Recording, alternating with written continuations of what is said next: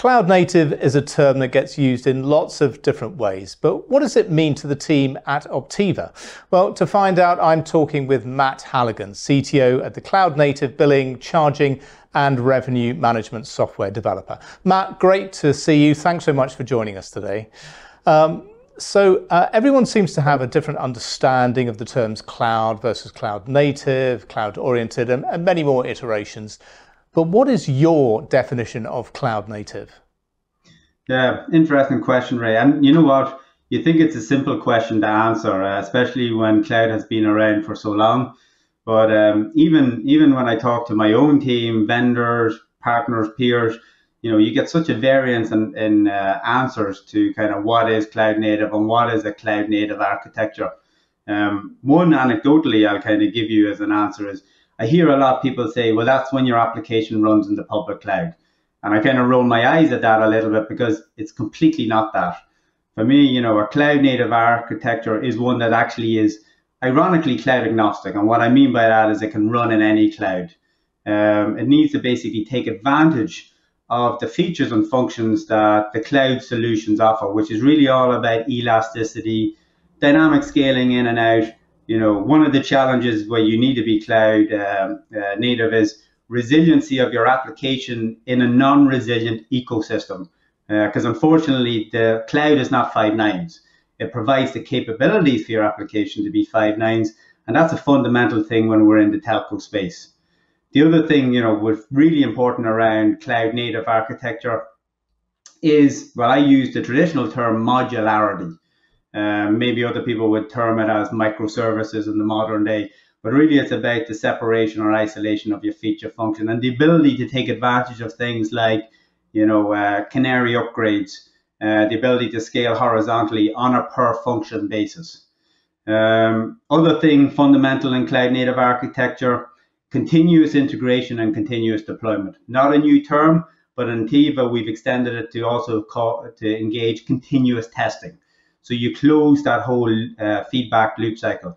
Continuous integration, build, deploy, fast, go to market. The other thing, that I think is an interesting trend as well in cloud native architecture and take advantage of is when you talk with the hyperscalers, there's opportunities for you to have synergies, but you don't want to couple yourself too much and be basically exclusive to a single public cloud offering. But taking advantage of the services that those public clouds offer. And in Optiva, we use a lot of AI/ML technology as we basically try to advance and add value to our solution. So the kind of whole concept of 1 + 1 is something more than 2. Now, I'll make another comment on cloud native architecture. Of course, the tech has moved on, but I have to give kudos to the open source community. They've really pushed quite heavily on developing and evolving frameworks that companies like Optiva can take advantage of.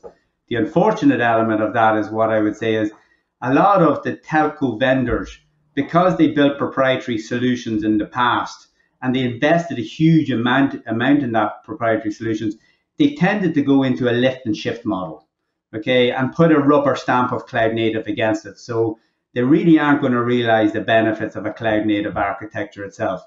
The side effect of that, and maybe we'll talk a little bit later about it, is it creates a level of skepticism in the industry on really how valuable cloud native is. I'll give you a few examples. The examples being, they can't scale horizontally. They don't use lightweight monitoring, modern open telemetry stacks. They're not elastic. They haven't got the benefit of using the capabilities of the cloud, like, load balancing service endpoints. These all drive basically inefficiencies on them realizing the benefit of the actual cloud. And let's remember, the whole premise of cloud native architecture, from my perspective, is driving total cost of ownership, both on the operational side as well as actually the footprint of your application. Okay, lots of great points there, Matt. Thanks very much. Now, what is the advantage of cloud native architecture and the associated technologies if a company is operating on premises or even in their own private cloud? Yeah, so kind of building on what we chatted about a little bit earlier, from my perspective, private cloud and public cloud don't dictate the benefits of a cloud native architecture, and you get a huge amount of overlap on it. And I will emphasize again, a good application solution should be agnostic to whether it's private or public cloud.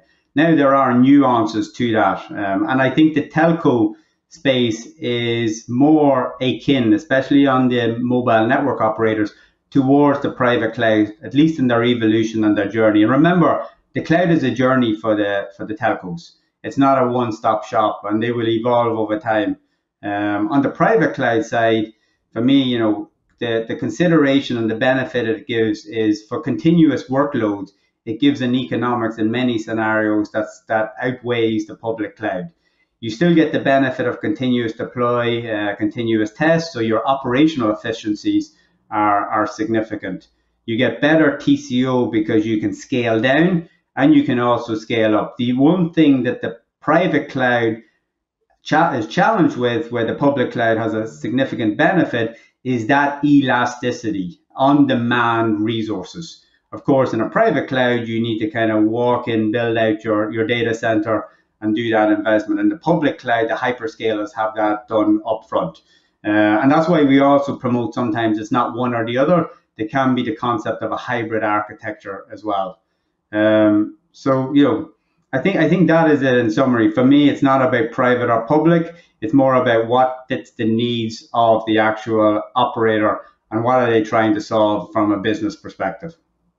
Okay, but I mean, do the public cloud providers have a natural advantage when it comes to cloud native technology? And is this a challenge for you in your partnership with the likes of Google Cloud and Microsoft Azure? So do they have an advantage? 100%, because this is their bread and butter. This is what they've been doing. This is their back garden, and this is what they are basically excelling at. Is it a challenge? Not at all. It's actually a complete complement. For us, and let's take Google as an example, who's a significant partner for Optiva.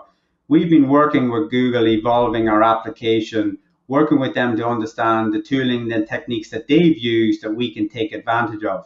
And in return, basically, we've been benefiting them because we're running our application as a workload on their resource, taking advantage of the synergies that we can get, the efficiencies we can drive, so that as a partnership, we can go to the market with a Google plus Optiva offering that doesn't just provide the BSS as an application running on top of the Google platform, but also some other synergies that are interesting where we integrate into their AI/ML system and into their data lake, where we can actually introduce other monetization opportunities.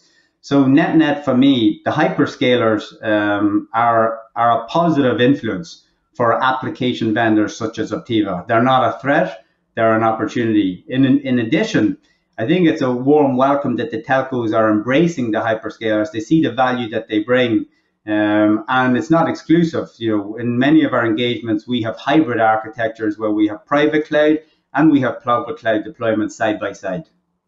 Yeah, absolutely. See a lot of those different models as the telcos evolve their cloud strategies.